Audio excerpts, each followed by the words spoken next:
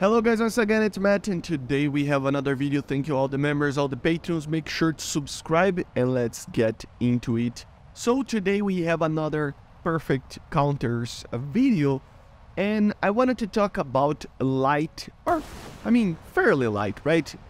Navy fighter aircraft, right? So we have the F-18C versus the MiG-29K. If I'm not mistaken, I could be wrong, but if I'm not mistaken, I'm talking about the 9.31 MiG-29. I think that's the code. But anyway, it is the late 80s version of the MiG-29K, not the modern version, the 941. Okay, so not the one that it's in service right now. The one that was developed for the Soviet Navy in the late 80s to be able to be aboard on the new Kuznetsov, right? So yeah, they are basically perfect to counter each other. They are from the Navy. They're both for the Navy.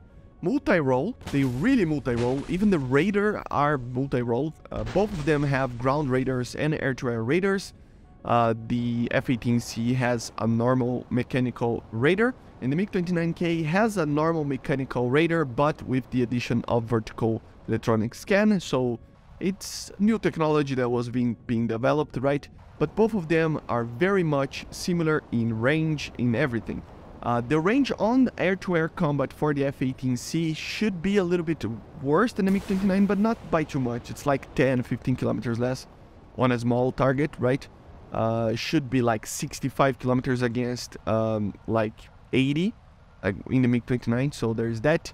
Both of them have ground mapping, anti-ship capabilities on their radar, so yeah, very similar. They are both more modern versions of, not versions, but more modern aircraft than their older brothers, the Su-33 and the F-14. Great at dogfights. I mean, they're really good at dogfights, both of them.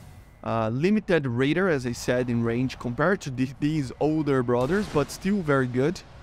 And as I said, they are more modern in that sense. They are multi-role. They can do more, I mean, anti-ship and other sorts of things, even though the Su-33 can actually do anti-ship technically, but they're just more modern.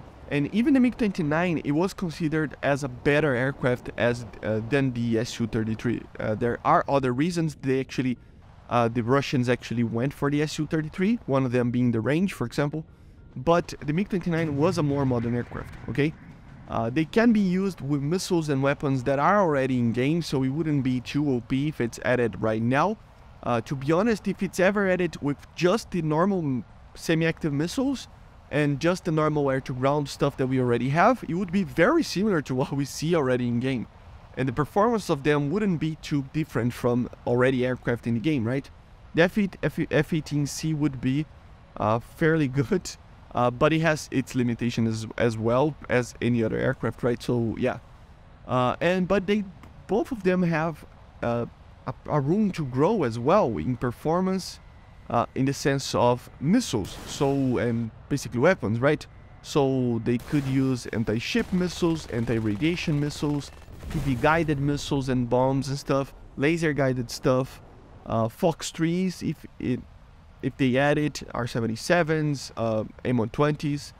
Remember, the MiG-29 has a kind of a problematic thing. I mean, it was it was closer to service than the Yak-41 was. So, with that sense, I mean, it has the go ahead to actually be added, right? So, yeah, and in the performance, they are very similar as well. Both of them being good at their own thing. The MiG-29 apparently has a better instantaneous turn than the F-18, but not by much, but it does have it, like 1.5 degrees or something like that. It is fairly similar, but still. And the F-18 should have a better low speed like survivability, in the sense of being better at a rate fighting lower speeds and just overall having a better sense on that kind of situation, right? They're very similar to each other, very similar. According to Gordon Yeffin, you know, this is all according to Gordon Yeffin's book, especially on the MiG-29. In the speed is where things are a little bit different. You know, the F-18 is known for being a little bit slower than other fighters, But it's nothing crazy, you know. The max speed is a little bit slower, but the major thing is the acceleration, you know. The acceleration is indeed a little bit, it takes a little bit more time. A clear example is the acceleration, as I said, from 600 kilometers per hour to 1,000 kilometers per hour at 1,000 meters, according to Gordon Yeffing. The MiG does that in like 13.5 seconds, while the F-18C does in around 18. So as you see, it takes a little bit more time to accelerate.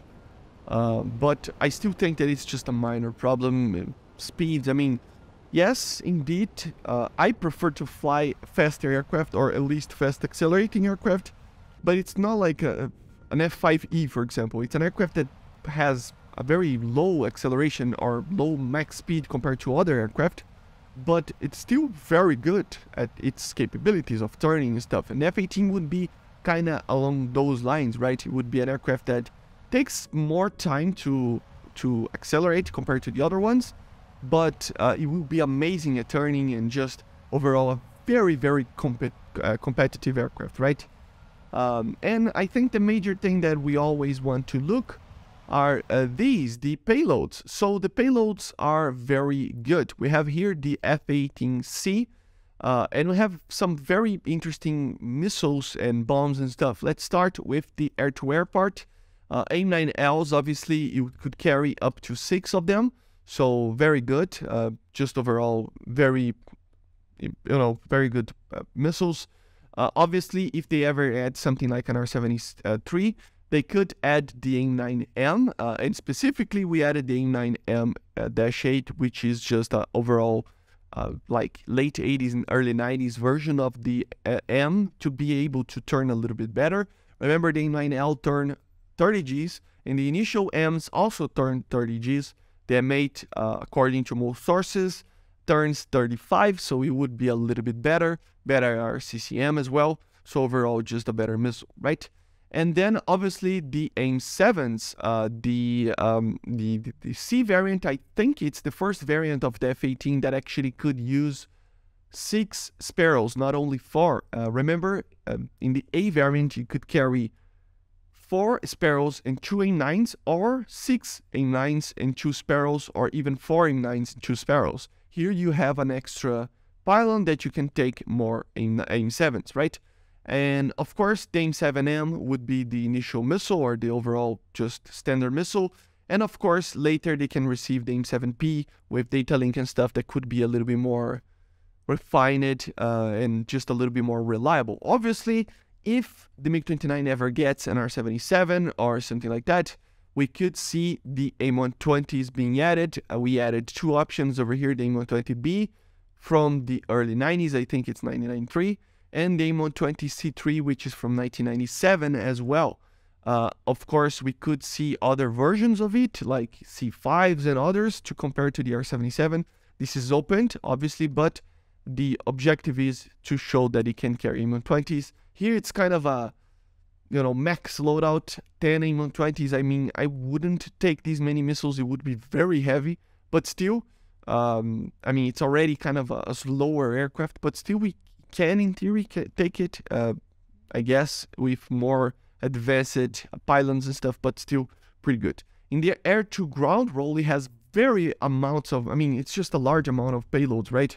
Of course, due to the being a multi-role aircraft. So, drop tanks, obviously, napalms, you have the Mark 82s, 3s, 4s, you know, even JDAMs if it's ever added. Paveways with the Lightning II pod that it's already in the game, so the paveways are already in game as well, should be added.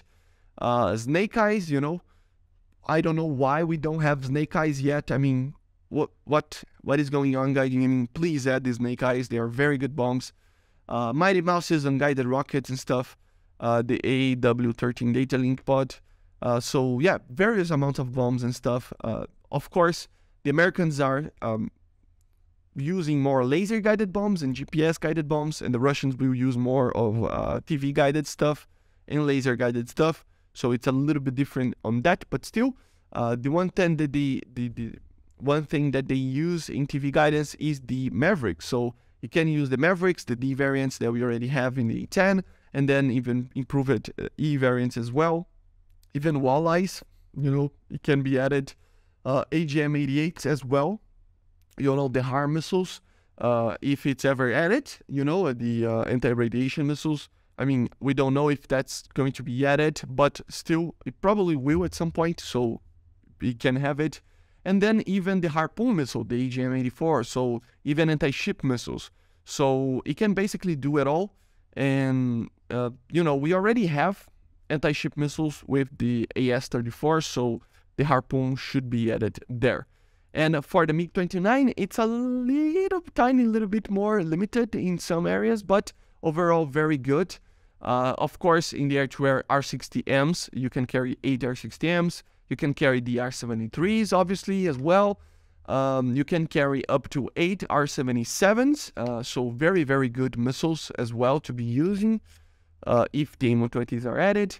Of course, we can use the R27ERs and EPs as well, only in the 2 inner pylons. And according to Gordon Yeffing again, you could take 4 R27s, but being used only in the 4 inner pylons, and being, I mean, you can use 2 ERs, for example, and the 2 inner pylons, and then the 2 middle inner pylons, you could use 2 more R27s, but only the R or the T, you know, so that would be the limitation of it. But it can be added. I mean, if it's added to 2 R27ERs, 2 R27Rs, and then 4 60Ms, I mean, it would be just a tiny bit better having 2 more R27s than the MiG-29, the normal MiG-29, and still having basically the same performance. So it's nothing too crazy, right?